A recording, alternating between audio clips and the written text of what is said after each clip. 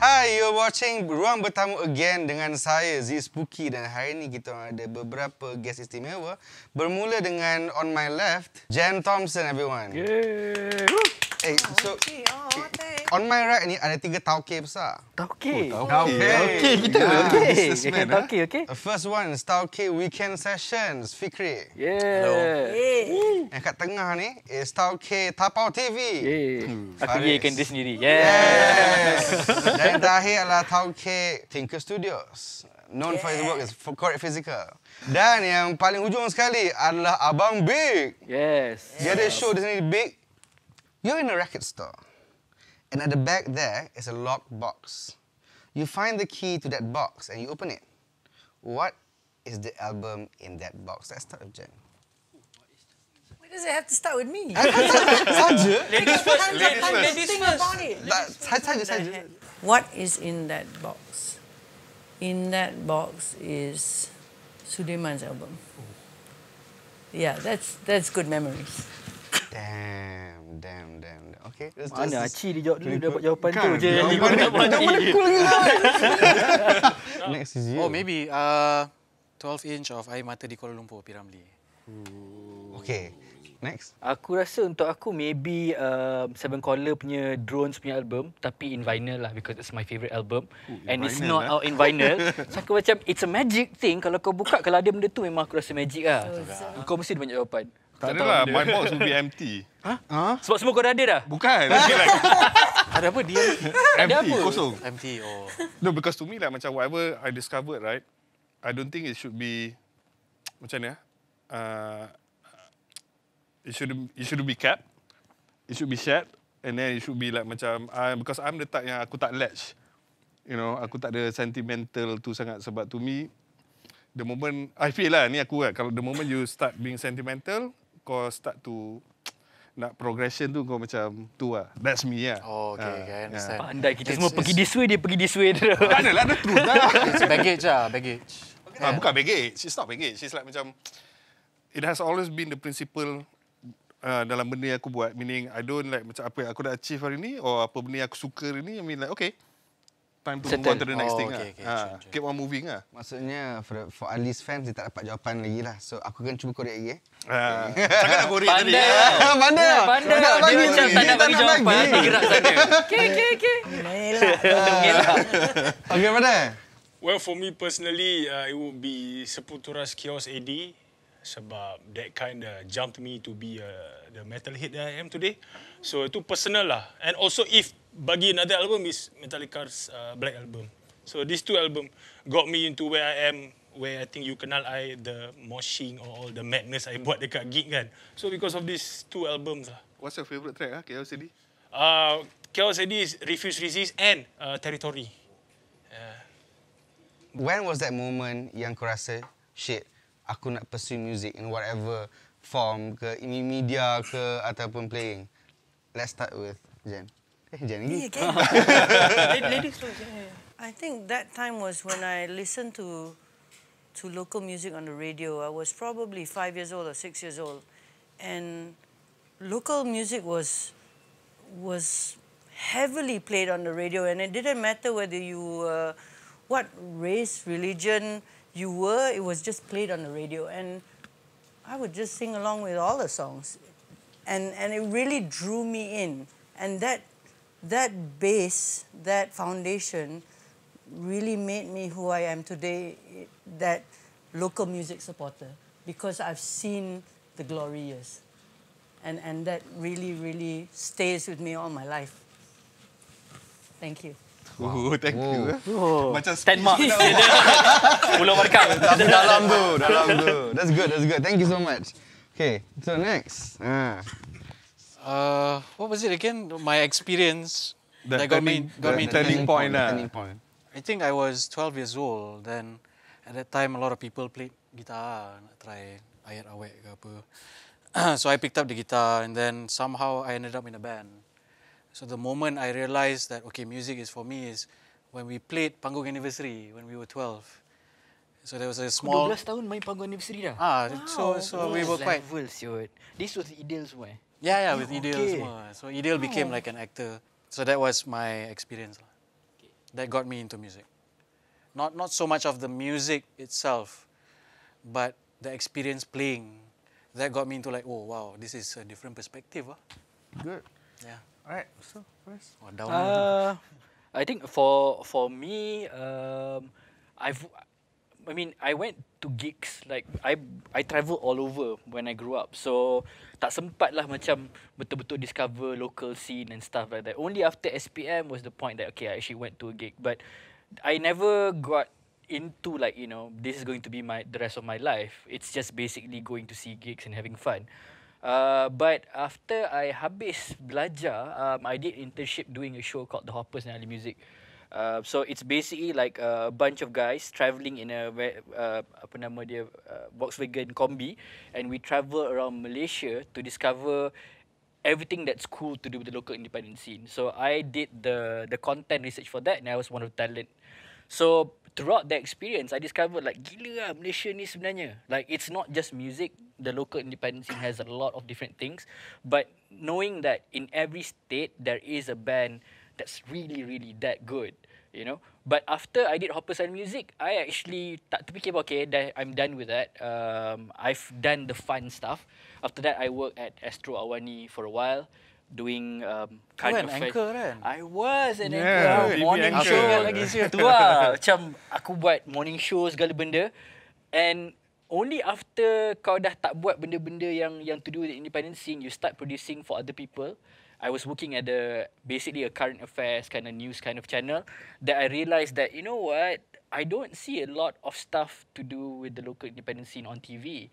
Like at that point in time, it was Kini Fantasia 1, 2, 3, 4, after that diulang-ulang, these reality shows and stuff like that. And I figured like macam, sayangnya, tak ada apa-apa to do with, I mean, there's so much talents out there, there's so much stories out there that's not being told. So that's when I decided, you know what, I'm going to quit my day job. You know, this is something that I'm very passionate about. So that was probably 11 or 12 years ago. So now I'm here lah.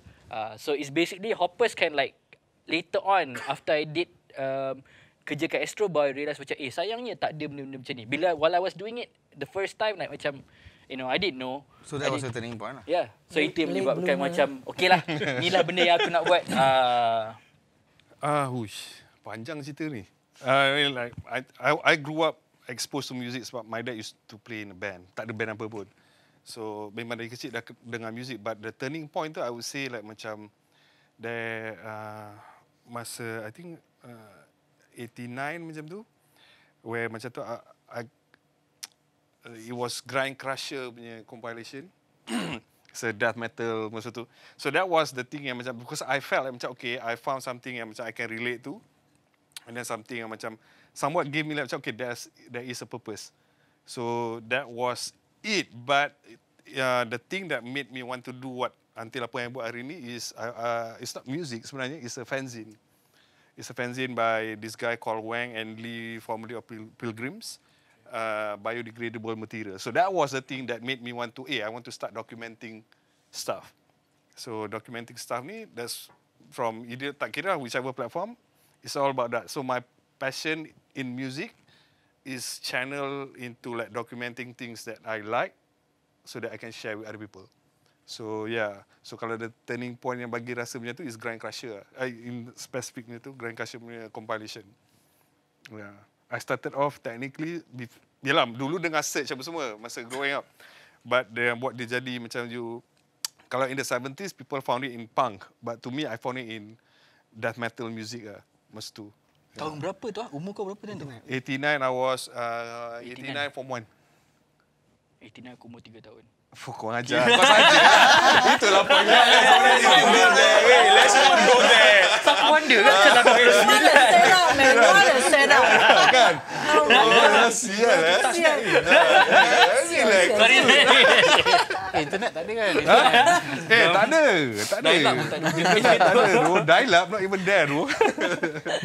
But it's a good story. I think time tu fanzines were macam the mediums where people know the bands. Yeah, but biodegradable material is different because dulu ada banyak fanzine yang pasal music je. I mean, kita ada, kalau zaman awal-awal dulu we had like Adly, we had Parasite, banyak ah. Tapi biodegradable material ni dia discuss about life, about the scene. It's more serious stuff. Things yang macam encourage you to, okay, music is music, fine, but how are you giving back? So that was the thing yang macam, okay, betul kan?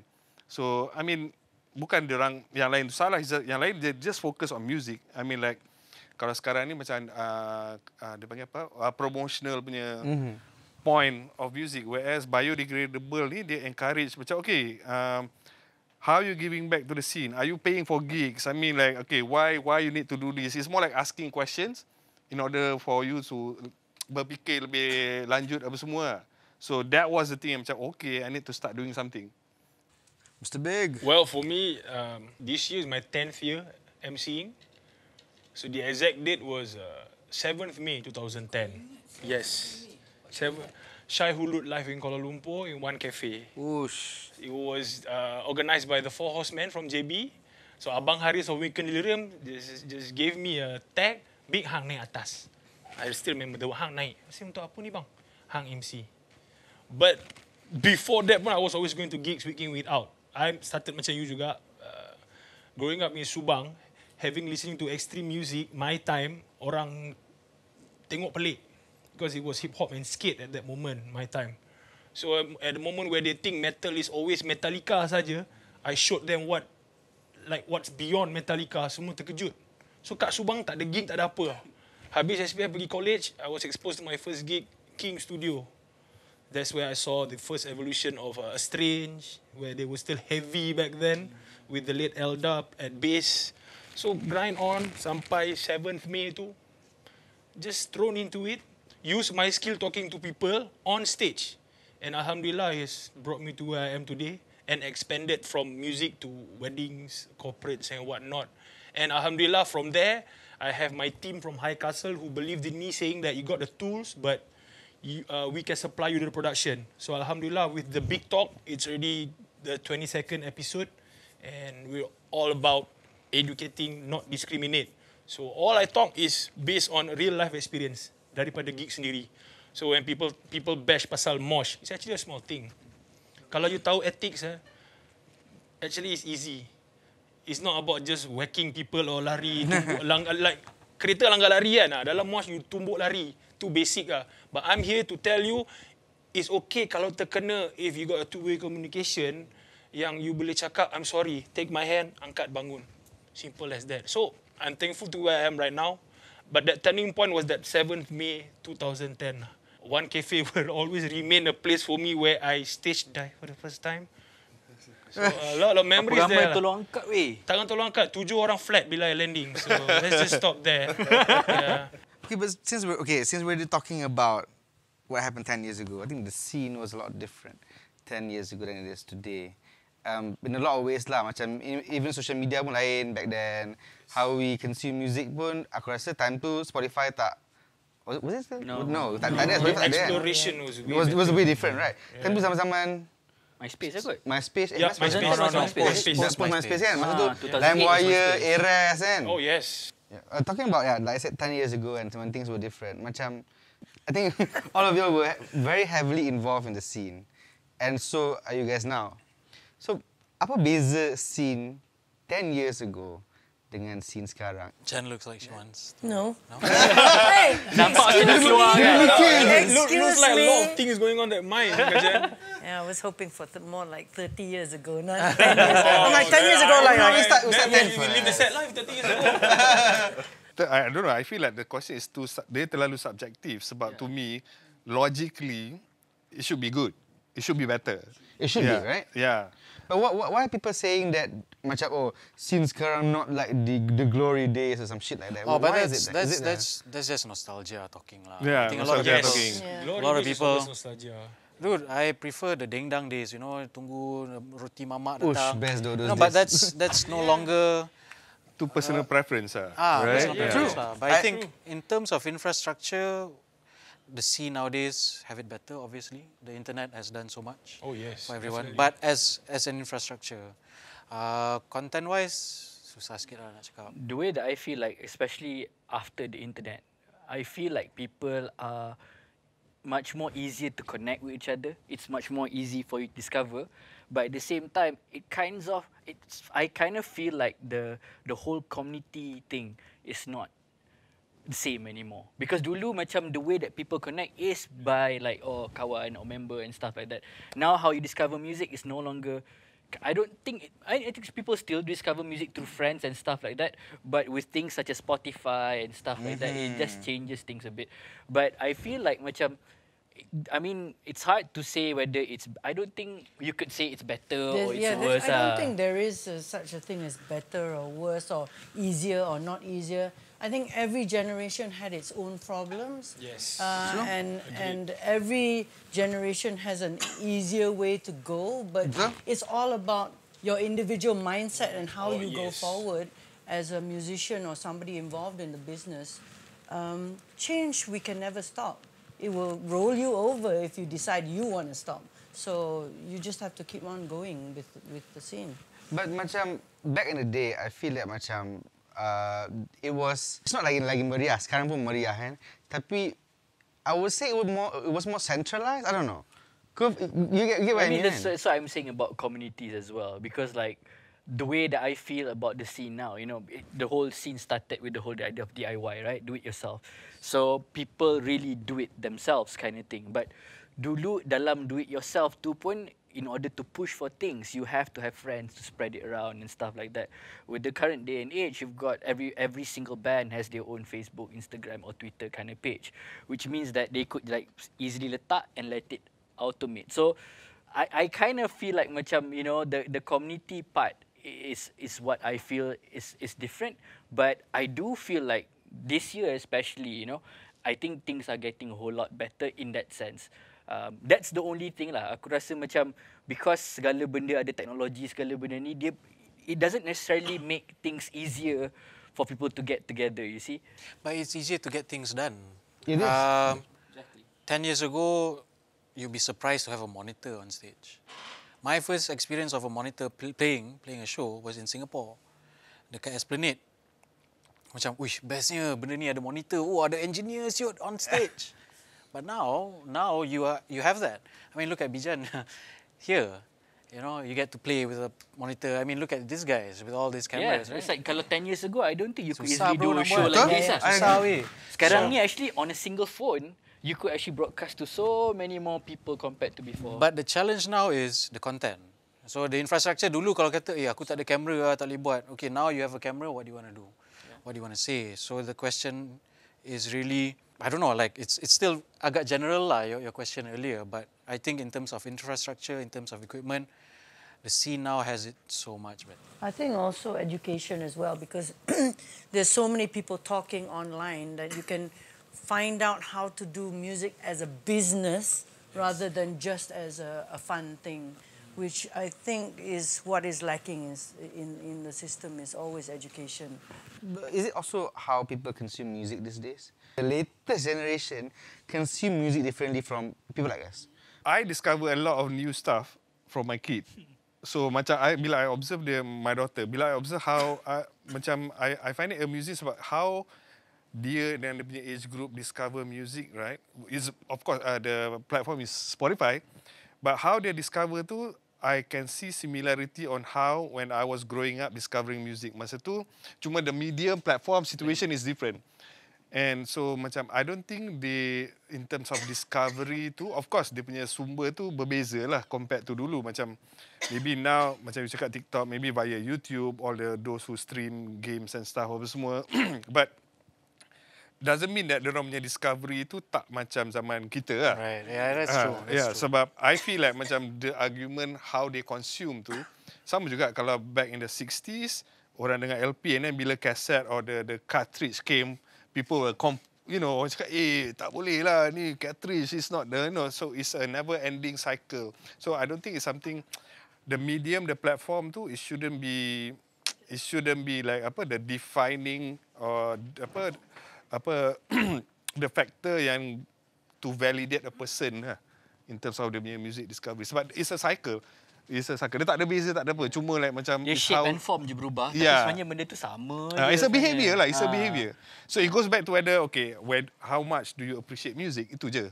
Kalau you appreciate lebih, kau dah dapat satu artis, of course kau akan dia ni siapa influence dia. Yeah, of course. right? Yeah. So different, dia macam tu je. So it's not the platform or the medium, it's how music connect to you and how you want to know more about music. Yeah, if you ask me. Yeah. I do feel like right now, like discovery, when you talk about discovery, music actually comes to you. Nowadays with the current generation, dulu like you search lah, kan? Explore. Tapi aku rasa macam sekarang dia lebih datang pada kau. Like, in terms of local pula, macam right now, dulu it's probably the same thing though. I mean like cuma sekarang ni macam kau kena compete dengan bukan setakat muzik daripada negara-negara ataupun negara-negara besar saja kan. Because of the internet, because of the, ada logiknya budak-budak ni dengar muzik daripada Iceland lah, daripada itu ni lah. So the competition is much more bigger, the exposure is bigger, but I don't know if it's conclusive to say whether like macam a certain thing is better lah. I just think like this is a dilemma of every generation. Memang semua akan lain-lain lah. I like the word dilemma. Because discovery kan, let's say like you see from your kid, you found out songs from TikTok and somehow first impression be like kita yang orang lama ni macam benda ni kan. But then again, the discovery further extends when this particular artist that we think that is annoying tapi influence dia from music that we like. Betul. So I like that type of discovery which is an eye opener for me.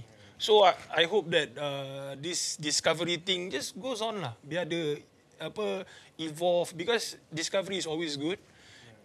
But 2010 kalau fikir 2010 sebenarnya zaman apa sebenarnya? 2010 it's actually post MySpace. It's towards the end of MySpace. Is it like the OC punya time series, the OC? Yes. Yes. It's probably that lah. Kan? God. So macam that you talk about that as well, like you know, like the OC became such a big thing, like yang semua orang I think tengok. OC was earlier lah. I think Kami was 2008, 2009. It was 2006 after wasn't it kami.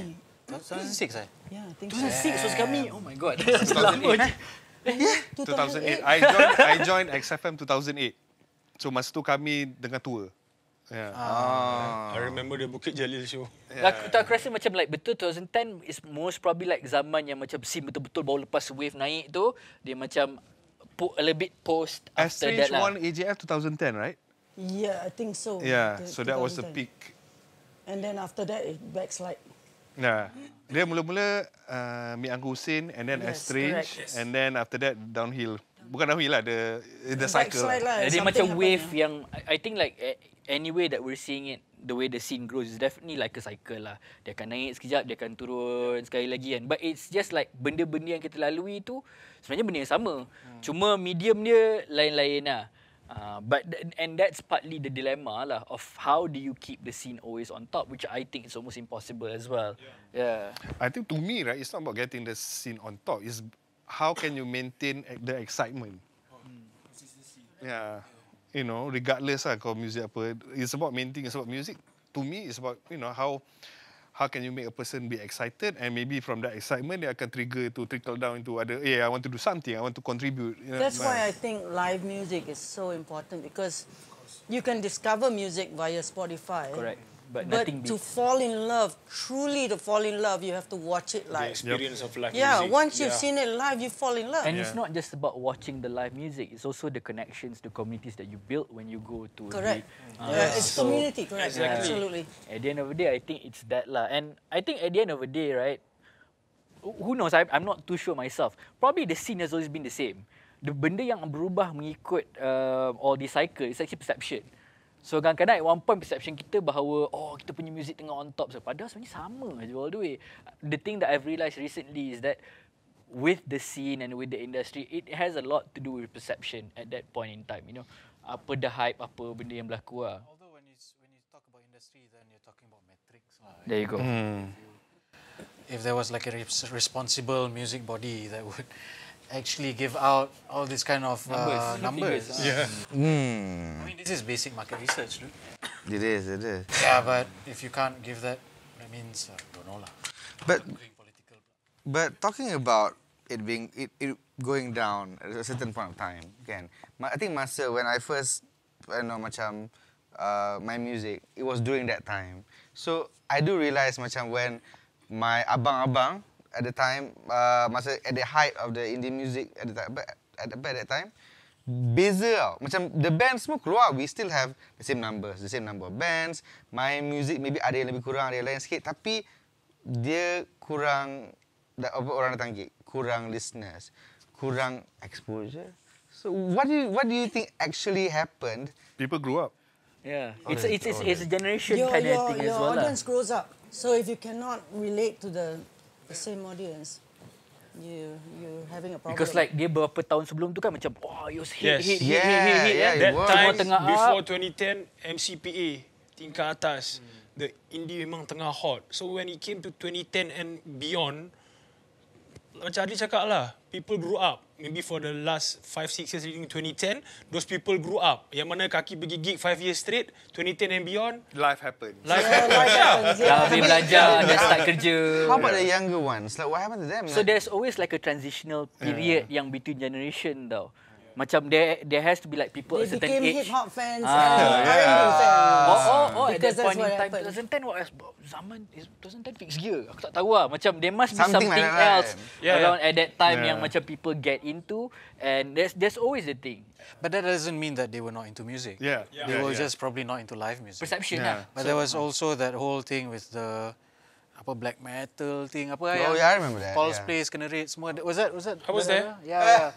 That was around that era. So, Yeah. No, that was earlier. That was Earlier, 2005, 31st December, nak Yeah, masuk 2006. 2005, yeah, earlier. But there was I was also with millennial always- masa tu. 2010 siapa top band dan 2010 ah? Kalau kita boleh. Tak lah, kalau tak, Strange lah. Strange. Me, If for me yeah. personally, I'm always an avid Restraint fan. So 2010 it was there. Diorang baru release first album diorang, Pure From Blood. So for me, my eyes yang tengok metal and hardcore, Restraint until now, celebrating 20 years. But metal came up really heavy 2010 onwards. So Yeah. I cakap, so The maybe metal like scene. one part of the scene that everyone sees is like drowning out a bit. Tapi mungkin metal punya scene Betul. time tu. So as I'm saying, like maybe it's at the end of the day it's a matter of perception. Like one area of the fact that mainstream punya tu maybe time tu tengah dah indie is not such a big thing anymore. But time tu lah juga time yang band-band daripada underground scene metal ke apa dia naik kan. Seen and unseen je lah. Seen and unseen. I love that. I love that. So tapi I remember that time because I was playing indie. Tapi I was the only indie band in the middle of a hardcore scene and a metalcore scene. So time tu yang tengah naik gila babi was Massacre, Conspiracy, The Yep. Padang. Yeah. Kan? So macam and then I think that was a great time honestly. I enjoyed those times. Of course, man. Me too. Kan? But I feel that macam and after that ada transitional period pula. In between that scene and the current indie scene, masih ada gap. Do you guys realize? But during that gap, it was versus. It was time tu the second versus. It was Kyoto, OCK, Manifesto, etc. lah. That was the start of the scene coming back up again with the OCK going touring and Yeah. stuff. OCK That was the start. OCK did the mashup with Ash Massacre. 2013 lah. That was like, I was there. Dekat Space U8. That mall, yeah. That I was there live. Memang kat belakang dekat signboard besar tu, thank God, tinggi. Nak masuk moshing ke tak? Masuk TV ni. That's how I felt. You know? And then Mio down the years like, if we cover this song, can you scream that part? Scream je. So, Versus made it slightly open. Tapi, yalah, of course, came along the way, bash and bash sini, you know. But I'm used to it. Dah biasa. But I think you're right. I think music in general has, when we go outside of our music scene bubble, right, the more general person has a different perception of what live music is in Malaysia. Because it's still, everyone's still wearing black. Everyone's still... Yes, so everyone's still wearing black. So for an uninitiated, it feels like, oh, that's an exclusive club. A lot of people told me, actually came up to me and said, oh, I love this kind of music, tapi takut nak pergi rumah api. I'm like, why? Just not used to that kind of thing. Yeah, Like, I feel like, yeah. So there's that as well that you need to take into consideration. People's perception towards live music, what is that? We are still, whether we like it or not, it's still majority Muslim, right? Malay Muslim here. So the perception towards live music is still very much skewed towards the conservative perspective. Also politics as well. Yeah, it's also that lah. So But if there's you all go this. on the ground, it doesn't feel that way. Music is still music. Yeah, I to mean, us because we are within the music scene. But when you but go out of even it, when we go down and see the kids that love music, they love music. No matter what race they are, no matter what Right, but- state they live in. Because I've toured with OCK. when you go down on the ground, oh my God, everybody loves music. They don't care whether you're That's playing true. punk or metal or what. Janji you play music. Dia cakap perception je. At the end of Perception the day, lah, I think. But again, music to me is like, it's like a surf season.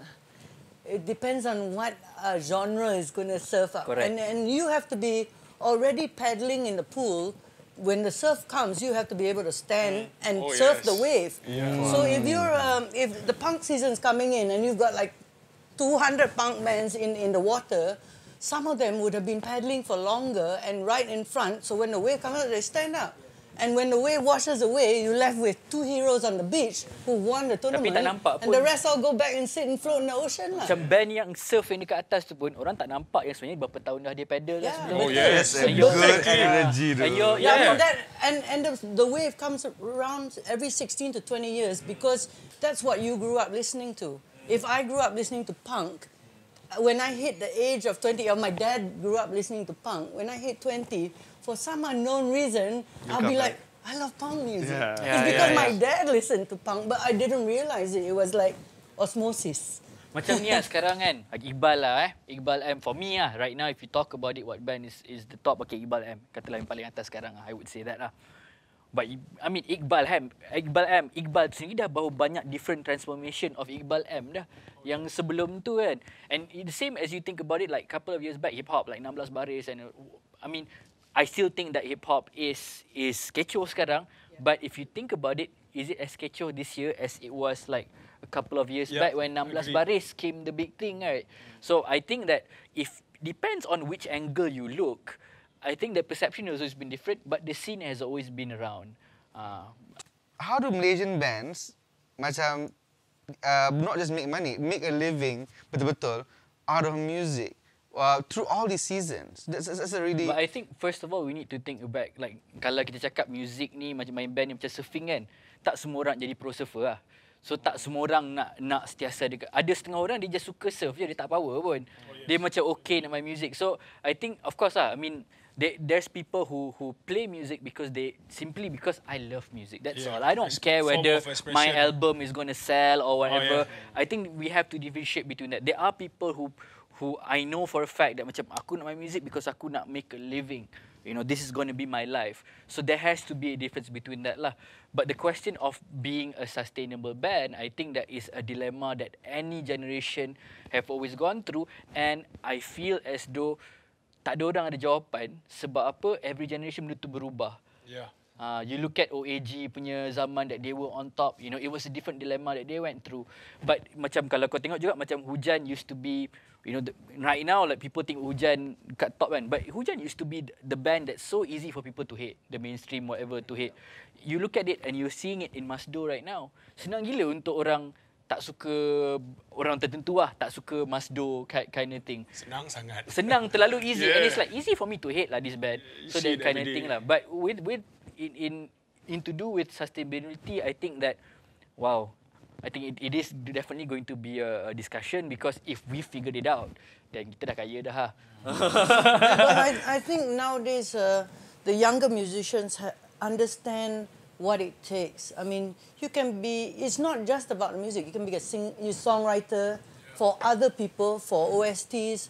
You can have your music played everywhere and anywhere where it's suitable with your music. But you have to understand how to find the suitability of your music to whoever you're selling to. Sponsors take all kinds of music.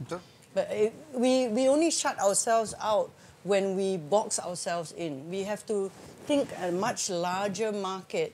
I sell T-shirts. T-shirts make money.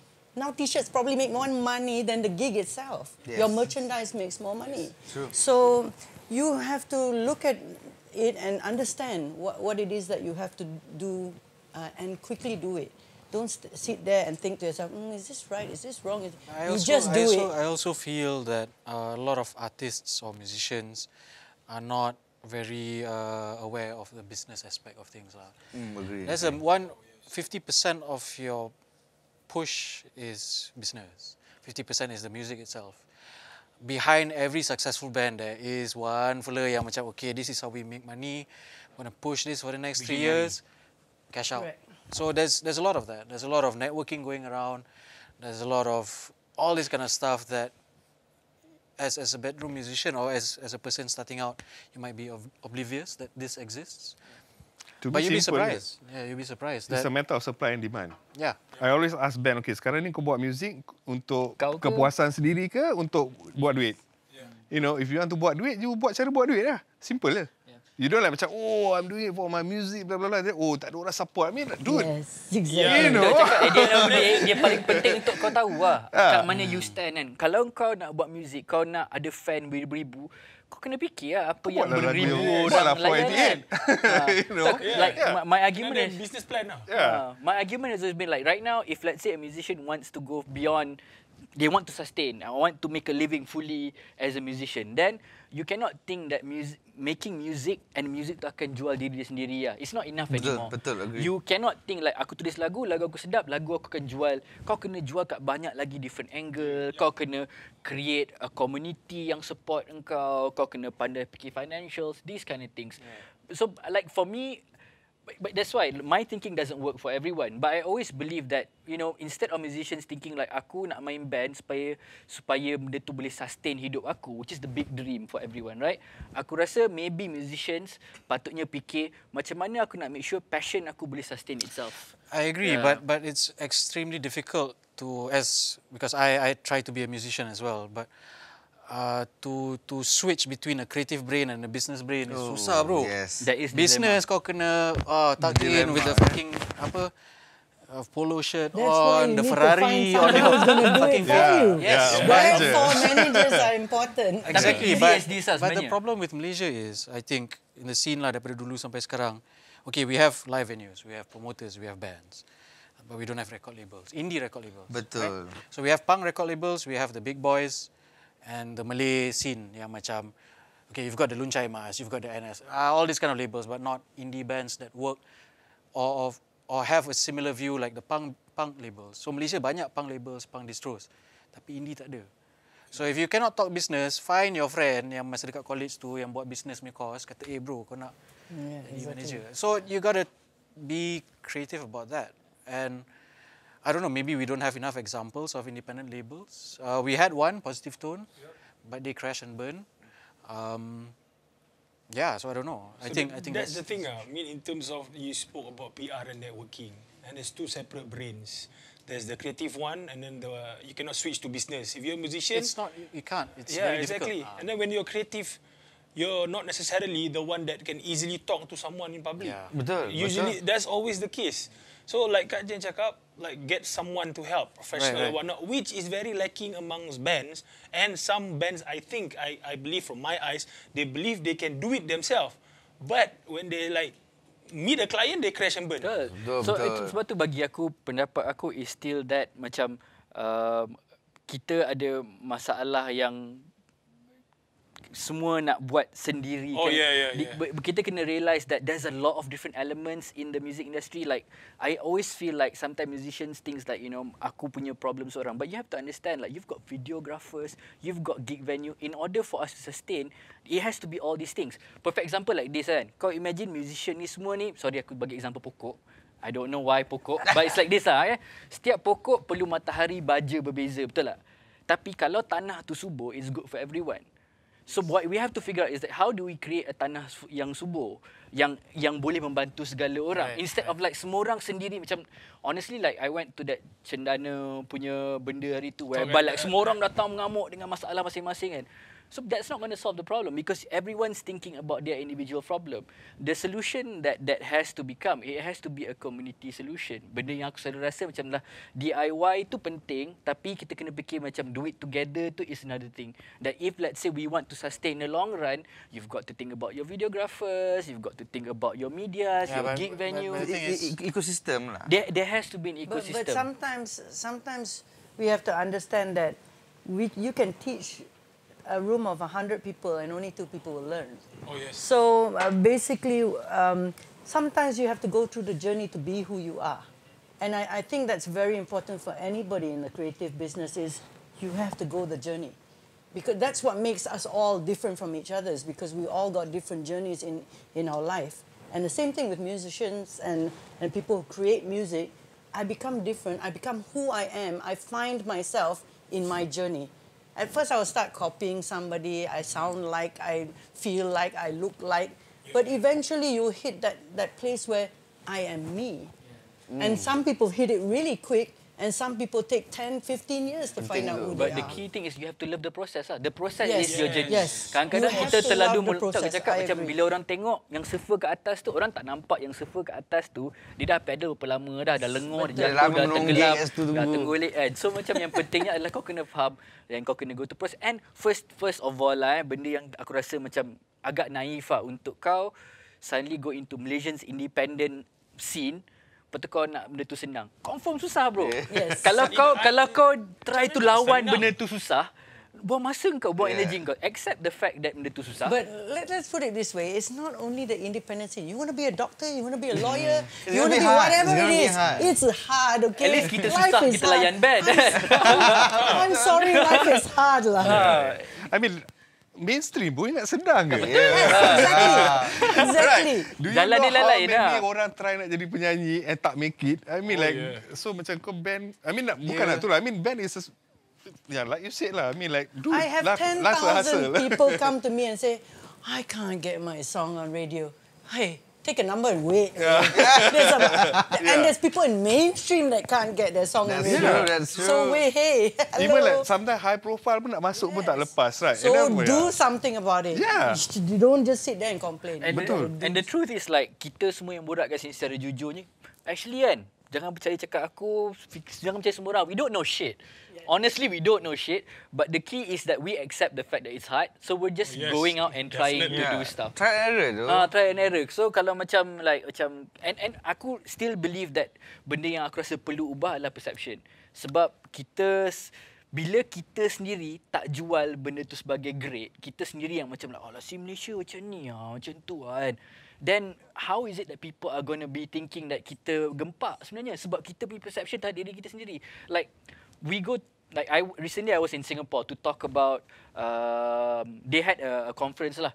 So bercakap pasal government support. So kita selalu beranggapan bahawa Singapore has the best government support. Right? Government support betul-betul kau power kat dia orang. I went to Singapore and benda dia bring out lah, we need more government support lah. But itu memang masalah rakyat. Dah diberi peha nak betis. Dah beri betis nak peha. But they actually have an amazing government. In terms of support. Yeah, dude, they've been sending Singaporean bands to South by Southwest for years. Yeah, but they have other problems lah. Scene diorang kecil pula. Betul. So aku cakap, at the end of the day, it is a matter of perception. And I think that, you know what, maybe if we stop and just be like, you know what, great lah, kita actually going out and do stuff, maybe that would be better. Sebab kalau kita pergi ke Indonesia, kita pergi kat band-band Indonesia, Malaysia punya scene tak best. Actually, Indonesian band pun nak main kat Malaysia sebenarnya. Ya, betul. But kita yang bunuh perception tu dengan kita downkan balik segala benda kita buat. And I don't think that helps, man. I setuju. Downing This each other is doesn't help. really the basis of everything is that we have to learn that we have to support ourselves. Who the hell else going to support us? And each other. To me simple lah. Dia macam if you like a girl or you like a guy, right? Kau suka example kau mesti melibatkan perempuan. No, ni paling senang orang nak faham. Kalau kau suka perempuan, right? You go all out to ensure that you get that girl. Right? Betul. So, meaning kalau kau suka music, I mean, you should go all out, kot. Love the Simple process lah. So, lah, go meaning through kalau lah. kau tak go all out, meaning you don't love music that much lah. Simple lah. Dia punya tu. Memanglah susah nak dapat, awak ni tak layan aku, sial. So, are you going to give up? Yeah, you know, some music. And even if you do get dumped, Yeah. you go on, you learn something. Yeah. So it's Berbaloi ya. Kalau ada berbaloi. Ingat benda lama ni. sorry. It's alright. We learn from it. You don't totally lose something lah. You actually gain something from it. Yes, absolutely. Macam Faris cakap, instead of DIY, why don't do it together? Do it together, orang punya tebal kepala nak do it together is still there. Degil, belaga, I believe I can do things better by myself. But cannot really open the mind that, orang kata, teamwork is important. But I think that's quite normal. When you're young and you believe you're invincible, it's very normal. And for me, it's fine. No problem. Please go and learn. The hard way. Yes, exactly. The hard way was Yes. Padan muka kau. Pay your dues, man. No. It's not padan muka. Padan muka kau. Pandai sangat kan? No. It's your journey. I mean, you have to take it. Please step on the road and go. and I'll see you soon. Yeah. It's not padan muka. That's a nice way of saying pada muka lah. I'll see you soon means I'm always here. I'm here to help you. I'm ready to help. But if you need to take the journey, please take it. No, they have to take the journey. Yeah, you have to take the journey. Yeah. I mean, you can see all the bands, Bittersweet. Come on, look at how long it took them. Now they're so big.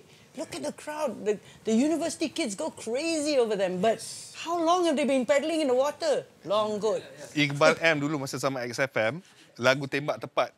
Dia masuk carta XFM underground je kot. Yes. 10 years later, you know.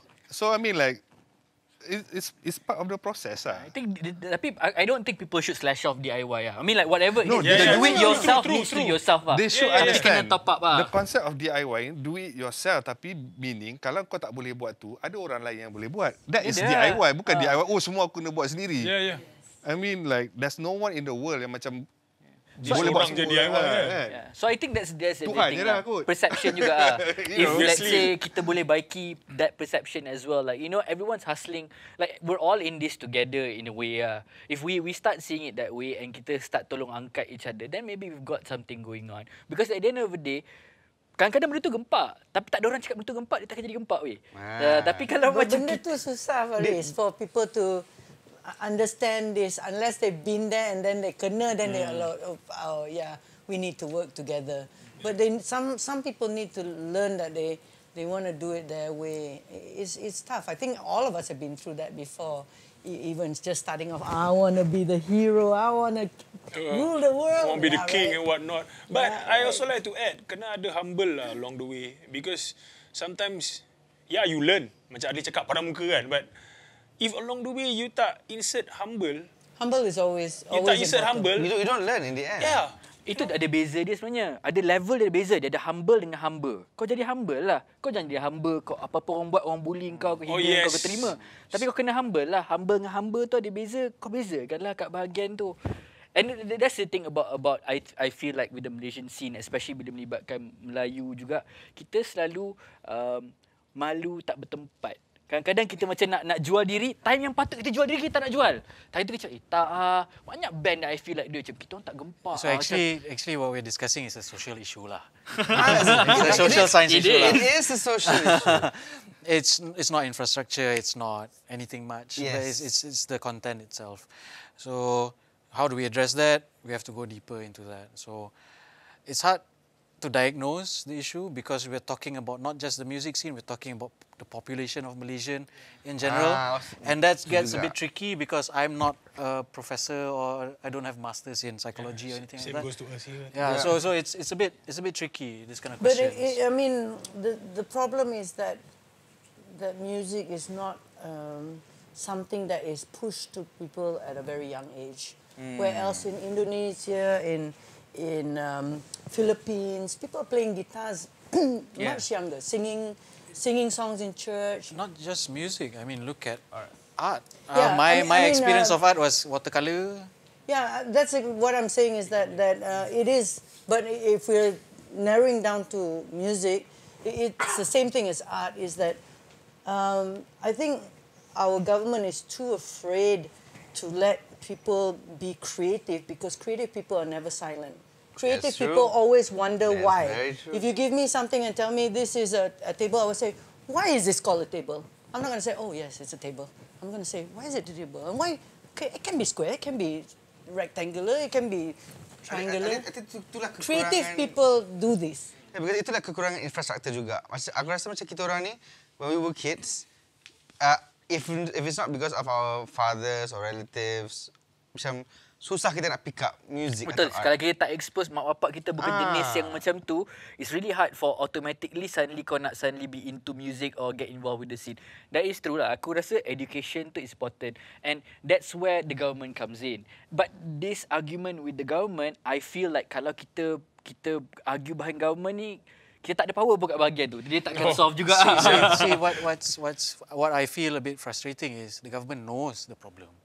They know this is a fucking problem. But they don't want to solve it. They don't want to. Because it's not that they cannot.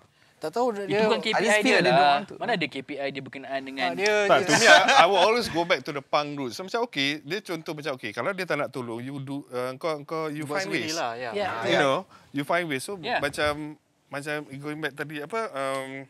But I think Malaysia needs examples lah. I think more examples of like people who have done that. Sebab aku rasa dia kena ada tengok macam, okay, Mamat tu buat macam tu, jom kita ikut. Dia sebab kalau you keberanian tengok, everyone do here, have right? yeah. Everyone here are doing something that dia punya meat is music, but in various way. Meaning, instead of I feel lah macam instead of you focus on musician atau bands, they are banyak lagi macam you cakap ekosistem yang masih tak ada orang buat.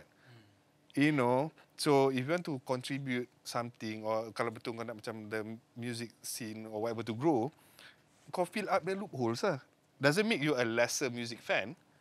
You know, macam, yeah, Faris minat music, tak main music pun, but he still, you know. Sebab aku sedar diri. Sebab tu aku tak main yelah, muzik. but you know, but there's always ways, right? There's always Yeah, ways, you know, right? I feel like everyone has a role to play. Yeah. It's very important for you to realise that. But it's hard though, because some kecil, kenapa aku tak ada main muzik? Like, I know from the moment I played my one gig, people don't know I've played a gig, you know. Yeah, sama. Ada video proof ah? Tak kisah, benda tak kisah. Tapi the moment I was there, I realised that macam this is not You're my not role. built for this, This is yeah. not meant to be for me lah. Aku punya bahagian adalah bahagian-bahagian lain. Wait, didn't you play? Yes, I played bass, but I knew like You him. played bass? Yeah, I knew like professionally, him that no, not professionally. I played one gig like him. We're in the same band. Oh damn, really not built for this lah.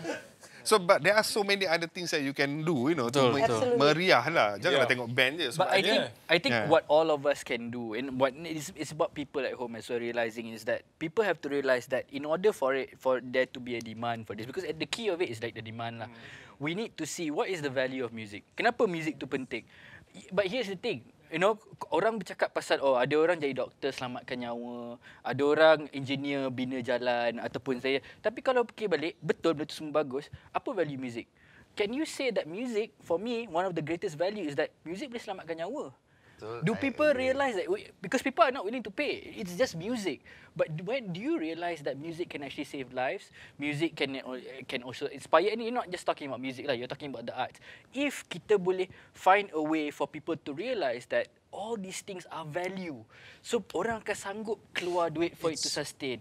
And true, I think but- that's the main thing that has to exist lah. But we also have to remember that in the Malaysian context, right? Our parents, the baby boomers, were kids that grew up post-World War. So music wasn't, food was the most important thing. Correct. Music was not, right? Being fashionable was not. Yeah. Up until the 70s, 80s, then they started to be a bit more comfortable. Oh yeah, let's embrace our independence. But so they come from a different mindset. But to rely on them for the direction of where music or arts should go in Malaysia, bolehlah tolong. Adalah 2-3 yang betul-betul power that we cannot deny. But the youth needs to move, dude. I Yeah. think we are still a I very agree. young country though. Yeah. I mean, you look at the I think our US, leaders it's are old 200 though. years No, old. I think I agree. I agree that people Isn't are that young, obvious, kan? but because that's the thing. Like you're right, but that's the thing. If the policies are being made by people who still think that if the policies zaman dah are, berubah kot, kenapa lagi masih? Aku faham makan still penting, tapi kita semua makan kan. no, Macam- the problem in Malaysia is if you make the policy for the industry, not for yourself, then it's okay. Because the guys who are making the policies are the guys who are banking in on the policy change. Yeah. Which is boom. bullshit. We're going there, boom. We're No, going to me there. that's why. Since aku dah lama dah give up macam to industry. Because to me, I don't need Yeah, you. I mean, correct. you have your own agenda. I'll do my own thing, you know. Yeah, yeah. So, I mean, not to discredit The people. industry? huh? Did you give up on the industry? Yeah, I give up. Okay. You know, orang tanya macam, no, because to me macam okay, industry is not giving back anything to anything. I understand because it is an industry. Yeah. Whereas That a is a scene tu lain. Lain. Yeah, So, you know. Okay, I get it. So, Yeah. He's going but Yeah. that's why like kita in the scene. So macam like that's why whatever argument that we have towards the government or whatever not, the government is going to be the government. Like Yeah. we have to do our own thing. Then maybe they open their eyes. But the key thing They is that will never lah. kenapa Jangan optimistic. No, actually, what I like the optimism. No, what we should do is we should huddle together and say, hey, we're doing something. Then the guy in the suit, perception. government will come, hey, diorang tengah buat apa situ? I think so.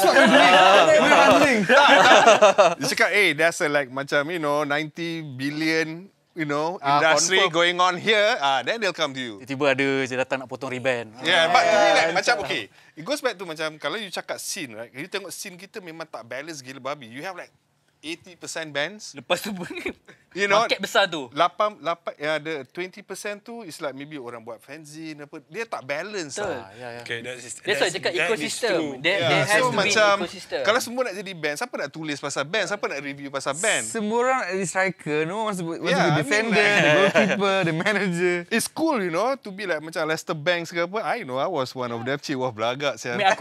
Aku awal tak nak jadi striker sebab tu aku main dekat position apa. Ya, banyak lagi benda kau boleh buat. Jadi goli. Tak semua orang suka kena rembat. But I say, come on. I say, bring it. I say, bring it. That's me growing up. But I think at the end of the day, you cannot depend on them for change to happen. If let's say it's going to Kau happen. still kat government ni. It doesn't matter. Let it go. Tak, bagi aku at the end of the day, kita buat je lah hal kita. Kalau dia nak dengar, dia dengar. Kan? Kalau dia tak dengar, tak apa lah. I think it's true. We just have to continue doing the work that we do because Yeah. eventually change will happen. But Yes. whenever it happens, it happens. Yeah, If maybe it not doesn't during happen, our time ke yes, apa it might ke, not even be our time. When is when we'll be paddling for the longest of time lah. The when. But kalau tak We will change never pun, stop what, paddling for those at least that we're know having a how to good fly. time sebenarnya. Ya, At the end betul. of the day, kalau apa-apa pun lah, let's say it doesn't change lah. At least bagi aku struggle buat benda aku minat daripada aku buat benda yang... Tapi Jan, yang paling penting, I haven't sold my car. That's paling yes. penting. I always tell him, never sell your car for anything. I don't care what. Yeah. I mean, like I said lah, you have to remain positive. The perception is amongst us. Tak, to me dia banyak peluang tau for the scene to grow. It's just we need more doers. Yes. Kurangkan mengeluh, banyak peluh. Semua senang mengeluh je.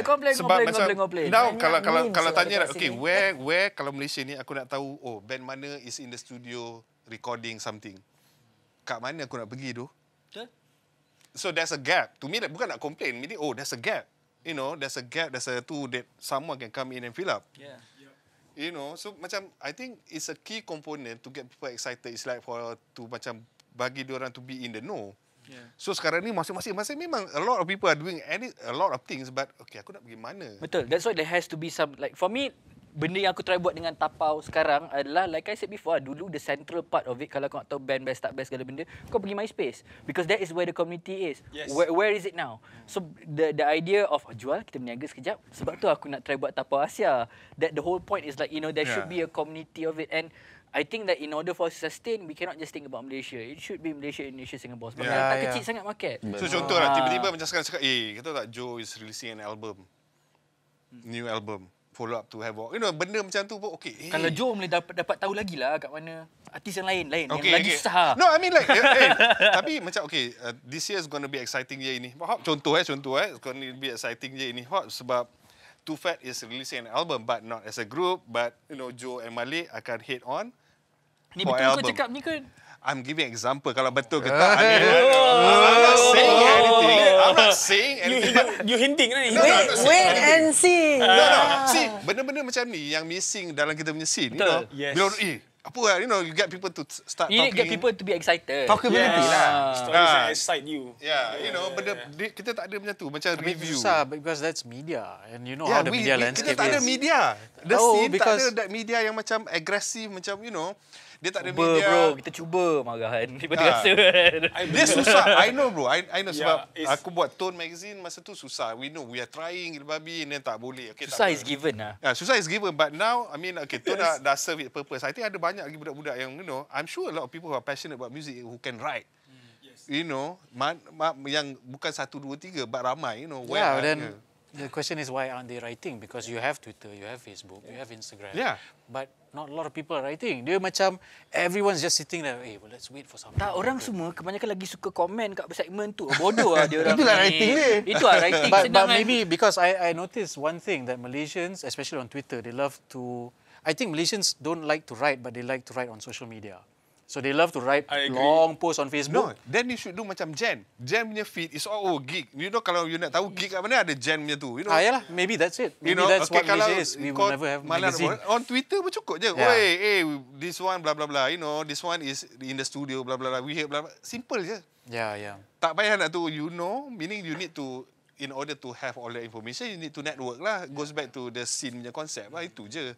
Dia tak susah. To me, just do it because you love it. The rest will follow. Simple je. Yeah. Kalau kau enjoy benda tu dah sekali macam insyaAllah it work. If it's meant to work out, it's going to work I out. think there are Being fun people anyway. like that. Junk List is there. Yeah, Junk List. There are a number of people Cookie trying, Grind. and even what we're Bypass. doing right now is also Yeah. reaching out to people. So atas pun macam instead of just being a gig venue, now they're correct. producing contents as well. So macam like when we did Tapau, like the thing that we realize like people like kenapa Tapau tak buat ni, kenapa tak buat tu. Soalan aku balik adalah aku tak buat Tapau supaya aku buat semua. Aku buatlah supaya apa kata korang buat juga. Instead aku tanya kenapa aku tak Jangan buat. tanya aku. Kau tak buat, pergilah buat. Buatlah kau yang tu kat rumah tu. Buatlah benda kau ni. Kan? Aduh. Betul kan? Tanya, Geram. bila nak buat projek buku lagi? Bila nak buat review angka Buat balik? lah. Salah aku buat tu. Sorry Adly. Okay, I think we understood that macam the ecosystem, our ecosystem has to be stronger in general lah. I mean, I think we have to realise first that there has to be ecosystem. Semua orang ada role to play lah. Sebab kadang-kadang aku rasa macam bila kau ada band, kadang-kadang tak semua band macam ni. Aku rasa band beranggapan bahawa videographer adalah fan aku. Kau tak rasa ke sebenarnya videographer ni adalah benda yang kau perlu? Dia bukan setakat fan kau. I won't drop the name lah, but I met this band who treats their videographer as the extension of the band member. That should So be. the videographer told me, yeah, we are going to this place and play. I'm like, wah, cool shit. we all know who that band is, but okay. Yeah. You might know, but yeah. So aku rasa macam at the end of the day, like it's important for us to realise that there are more roles. It's not just the music will not sell itself. So the way the scene is going to grow is not by the amount of albums being released or the amount of bands that's out there, but it's about like the content creation, the gig venues, the band managers, the orang yang menulis. All of this plays an important role. When Faris say ecosystem, right, I also like to say that please have equality, whereas macam you were saying about the extended family member kan. But kenapa tak, by the end of the day, why not treat, even though the extended family of the band, tapi cameraman kot. So, how much does he get? 50, 100. Why doesn't you like acknowledge talent someone yang macam Faris cakap kan, you're doing everything tau. Cameraman, kalau record gambar ke angle you cantik, it apa orang kata, changes, accelerates. Kalau video shoot, Shout social out media to viral. Alif Rizwan, shout out to Firdaus Zulkifli Cipo, shout out to all these people sebenarnya bila gambar cun, benda tu change perception of everything already. Music videos. Kesian doh sebenarnya kalau kita, sekarang ni aku rasa banyak gila music video. Banyak gila.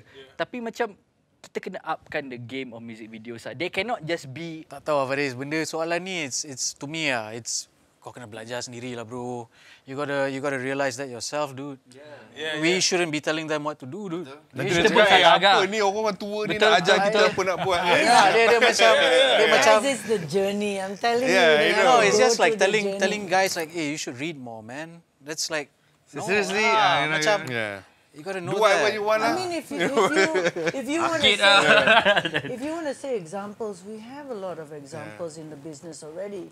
We have Hujan, we have Bangface, we have Yuna, we have... Okay, actually, sorry. Yeah, finish. I mean, but they are already examples of people who came from the indie scene and didn't sit on their ass and did something and moved. No matter what they did, they moved. So Actually, I've always had this question in my head. Why is there segregation? Ada kasta mainstream dengan scene. Why isn't the mainstream guys? question. Not the mediator. No, but you see the mainstream guys, right? Bila katalah aku pergi jalan-jalan terjumpa someone lah, some mainstream star, they will always look like, kau ni siapa siut? I'm like, yo dude. Tak kenal maka tak cinta. Yeah, but why is there like ada kasta tu, mainstream scene, like the whole thing is the whole damn thing. It goes both ways. Kan? If people see Faris kat tepi jalan, yang pergi scene kenal Faris. No, contoh. Aku dengan kau. Okay, let me use the awake term lah. Faris Tapau. You know what I mean? It happens all the time. And then the girls that shout Faris Tapau, jumpa a mainstream artist, tak kenal. So it goes both ways. Sebab tu segregation dia besar. And also it goes back to what you said, it's perception. Yes, it is. Macam orang pandang, oh macam this star, dia menang AJL, dia macam gila babi, walaupun lepas tu dia senyap. Okay, I'm just saying. And, but tapi macam bila our indie practitioners, our indie fans pandang our indie bands as heroes. In the end, it's how... Perception and preferences. Yes. No, I'm not talking from the audience perspective. I'm talking about from the artist perspective. Tu dia orang ni. Like, Itu tak tahu lah kan. Kena bawa dia orang macam dia orang. call lah dia orang, nanti aku nak jumpa. Siapa? Call sekarang. Well, I think it is a tak kenal maka tak cinta. Because they don't know... I mean, they don't watch traditional mainstream TV. But there's a thing though, like as a creative, aren't you curious about...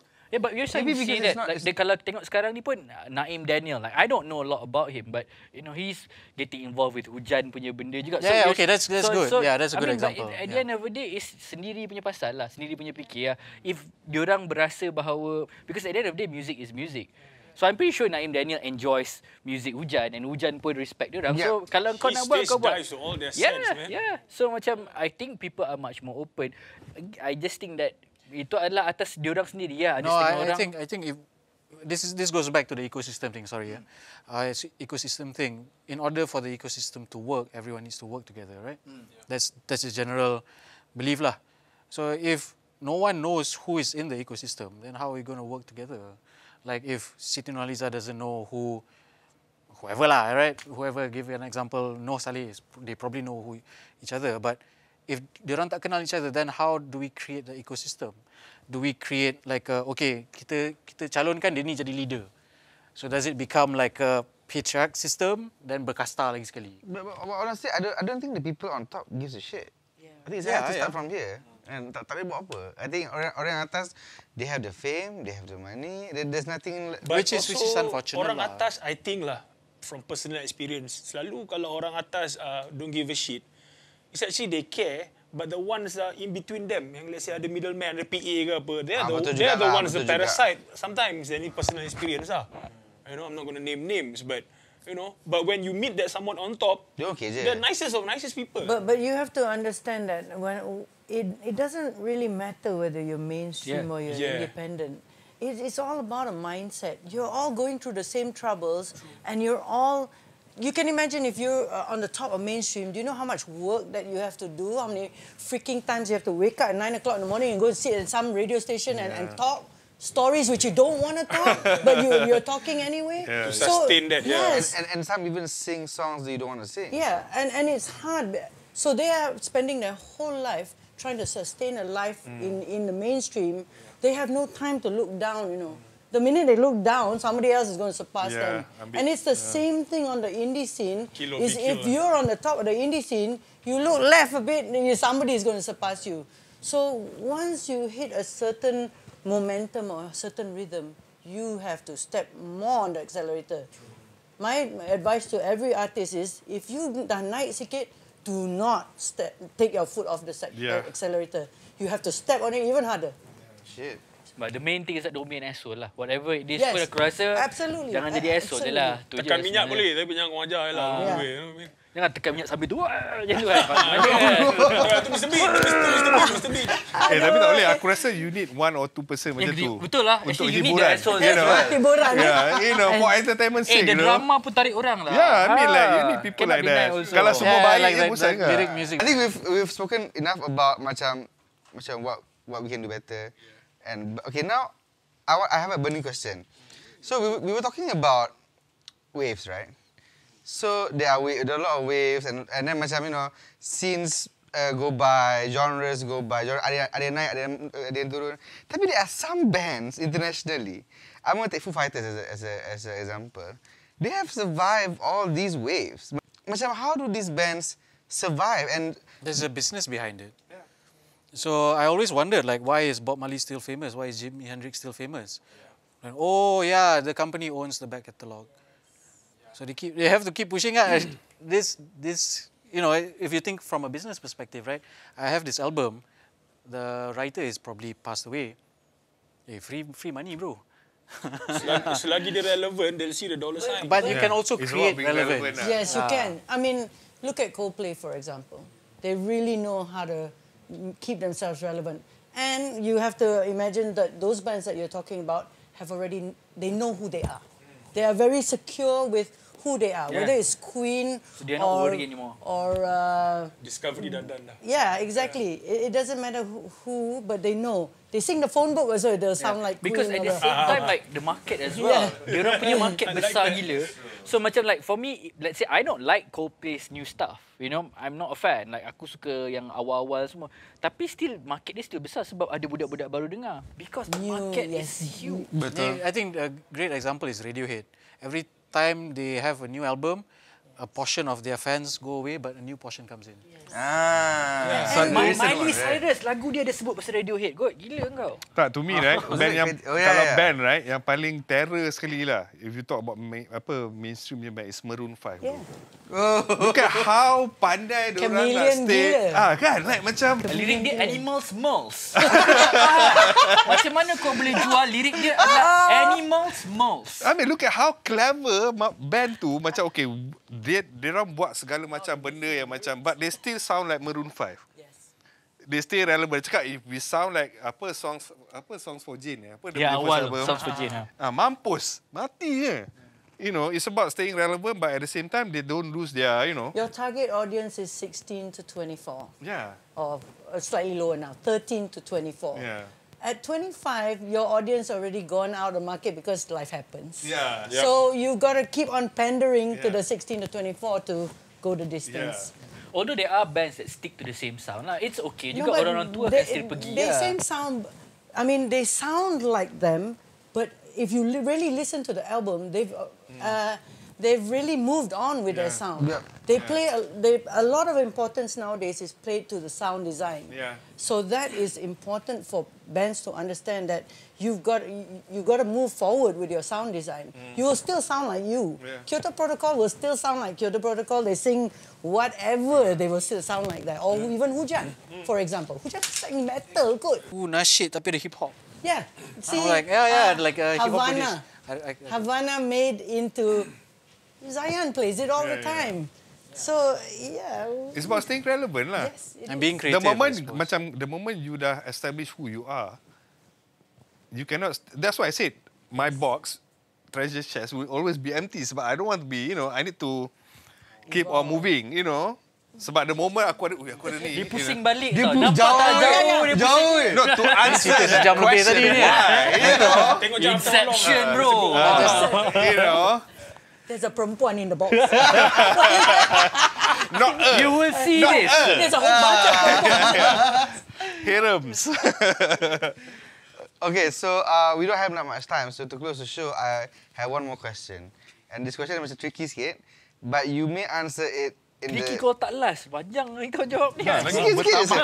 So, ringkaskan. Ringkaskan. So, is your prediction for music industry in this 20 decade ni? Yeah. Prediction atau hope? To me, I never predict. I don't like to predict. I just like to do. So to me, it's going to be the same old thing. Bukan same old thing. Same cycle, morphing into like relevance of the times. But to me, it's just about, for me, on personal punya capacity, I will just keep on doing what I love doing. So because to me, not to say aku tak peduli, it's just that to me, rather than for me to focus on hoping, I rather focus on doing things that is close to me, which is documenting music. Faham? And I guess for personally macam, but personal prediction and hope is a thin line between it. So sebab tu aku cakap macam personal prediction. But I like your answer. So. Yeah, sebab to me, it's all about doing things. Sebab what's next? Dah buat ni, okay, what's next? I mean, there are all, to me, kalau nak, I mean, it goes back to you. Kalau kau betul-betul passionate pasal music, kau akan cari jalan. Okay, what else can I do? You know, apa lagi. And then, I like the fact that macam, okay, aku dah dapat, aku move on lah. What's next? It's all about what's next. Discovering, exploring. Yeah. Doing whatever benda, apa-apa benda lah. Doesn't matter. That's me, There's always something to do. Yeah. So, It's true, man. Yeah, to me macam tu lah. I mean, I don't care too much about apa. But to me, I know as long as I do something, I love about whatever that I'm doing, somehow, some way, maybe because I know the niat is like, okay, I'm doing this because I love music with the hope that siapa-siapa yang tercome across whatever I do, it will have some impact ke apa benda to them, I'm happy. Itu je. Sebab I don't look at changing the world ke, the industry, the scene, whatever. I just want to do something that I like, that is close to me. Faris? Okay, I think predict susah sebab there's no science into the prediction or numbers or calculations. But I feel that in a way, itulah cakap predict or hope tu kan. So I think that hopefully music, because music banyak kan, it's everywhere. And it's really hard because people consume music as just entertainment. What I really hope, what I'm trying to skewer the future to be is like it has to be community based, because music can change, trends can change, but community is something that you hold on to forever. It's something that future generations boleh layan, and I feel like that's the key thing. So I think like in a way I predict that it's going to be music is going to be based on communities. And I hope that the music dah jadi macam anti-trend. Ni macam lagi obscure lagi orang layan. Tak tahu lah. Kalau ni prediction berapa tahun ni? 10 tahun dah kiamat bro. Yeah, but I think like I hope so, because I think that trends is going to get, you know, terlalu trendy. So maybe it's going to be like anti-trend. Benda yang lagi obscure, lagi pelik, lagi orang suka in the future. Because Do you share the same view, Fikri? A little bit. I think communities will be at the forefront of businesses, not just music. I think, but going back to your question, actually you can predict. This world is formulaic. I believe everything is maths. I predict that in the next 10 years, I can't say how it's going to be divided. Like the first 10 years, the first 5 years, second 5 years. I think there will be a huge interest in Southeast Asian music. Oh, yes, Because if you look at the music business in general, they've done East Asia, they've done Africa, they've done South America. Southeast Asia, like the tech world, is the last frontier for them. And I also believe that hyper-locality will be an in thing. Yes. People will feel that, which is a great self-empowering thing, because it's empowering who you are, your identity. Although I don't believe identity is should be a big issue. Identity is just an illusion. But people will feel like, great example, without kipas diorang banyak sangat is no good. So singing in Kelantanese. No good is so good. But, so Malaysia lambat sikit in that sense. The rest of Southeast Asia is doing that already. Malaysia selalu lambat. But kita depan kat bahagian lain, belakang kat bahagian lain. I think I think benda kita advance. I believe that Malaysia ni kita suka spend, it's that teh tarik culture lah, you know, sit down, talk about problem, go back, sleep, tomorrow the same thing. So we don't do that much after that. If you look at Indonesia, dude, ya Allah, the amount of work they put into their work. I'm not Indonesia centric. I see that in Singapore and Thailand as well. The amount of, when they do something memang serius lah. Kita macam, okay, aku nak jadi musician, tapi tiba-tiba a big brand calls me up and say, hey, can you do this photo shoot? Tiba-tiba aku nak buat photo shoot. You're a musician first, so you should do music, not post Instagram photos. So let your music do your thing lah. But again, going back to the prediction, I think Southeast Asia is a big thing. I agree. That's good. Thank you. Jen? I'm going to be like Adly. I'm not big into predictions. I'm big into doing. So, and I think it's true. We have to do whatever we can, whatever we know best, wherever we stand. If you're a band, do the best that you can. If you're a manager, do the best that you can. If you're a photographer, do the best that you can, because that's the only way that we can move the scene. I find it a little bit difficult for me to compare us with Indonesians, because it's all about the money in the end, because you have to put food on the table in the end. And when that becomes a reality, as an Indonesian, you've got 248 million people that even your niche market is 1 million listeners. Yeah. So, right, but you're also competing against 50 million other singers. But that's what pushes you forward, you see. And that's what makes us who we are, is because we don't have that push, neither do we have that money in the business to drive the people forward. Eventually, my wish, my hope, would be that people get more educated at what they can, what is offered to them in the business, because there's so many examples of all of us who have been peddling for so long, but we're comfortable, thank you very much. We're not rich as shit, but we're comfortable. Yeah. They haven't sold your car yet. Yeah. My saga. So yeah, yes, that's my hope, that people will educate themselves to move forward in the business. Thank you so much. And I guess that's all the time we have for today. And hopefully kita boleh jumpa lagi in the same ruang tamu or a different ruang tamu somewhere else. Makanan apa ni? Ada makan lapar. Kat bawah belakang tu ada. Okay. Kita Malaysia tau, tak boleh cakap tak ada makanan. Next time kena ada kuih muat. Ada bekas. Government meeting confirm cari ke je. Alright, so if you like this video, please, like and subscribe this channel. Thank you, everyone. Bye.